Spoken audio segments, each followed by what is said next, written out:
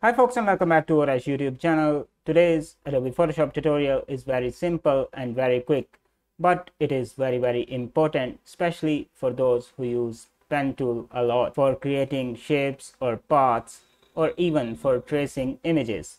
So without any further ado, let's get started.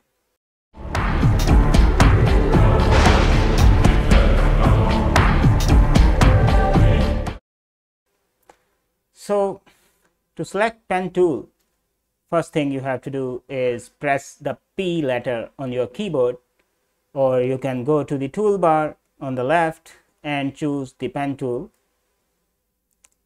This is the first tool in the pen group section. The shortcut key is P, and then you can start creating path or shape depending on the setting on the top left side where it says shape or path. But the problem with this is you can't see what the path is gonna be like, or in other words, you can't see forward. So there's a hidden option for that. So let me tell you. I will Control Z to undo this. I click the A point. Then if I want to click the B point, I can't see the line of the path. But with this hidden option turned on, you can see the path. And to turn this on, you can go to the options bar.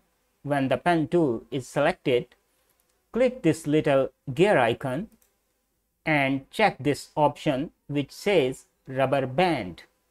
Now if this is checked, next time you try to start creating a path or shape or tracing an image, it will show you where the path line will appear. So if I click now on B point, you can see a path is created or shape is created the same way. And if I hold the mouse left button and drag, you can still see how the path or shape will look like. So hope I helped you in today's video. If I did, make sure you subscribe to Orash.